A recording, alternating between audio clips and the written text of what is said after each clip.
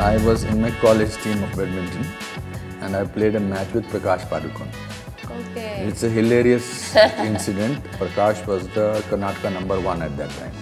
So in Shimla, where I come from, वहाँ पर ये मैच खेलने आए थे और मेरा जो पहला मैच था वो प्रकाश के साथ। I used to do plays also, so पूरा कॉलेज सपोर्ट के लिए आया था। मैं उनके पास गया कॉर्नर में, मैंने कहा मेरा कॉलेज आया हुआ है, मेरी बड़ी बेइज्जती होगी, so please just let me win at least 1 or 2 games. पहला one and love, Yeah. 2 love, 3 love. Then I, in my mind, thought, oh, I did this wrong thing. I should have not gone to him and told him to let me win because I am winning.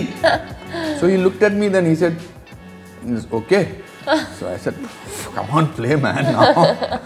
And then it was him standing at one place and I was running on the court from this side to that side. The next day the headline was, Prakash Padukone gives a crushing defeat to a local boy.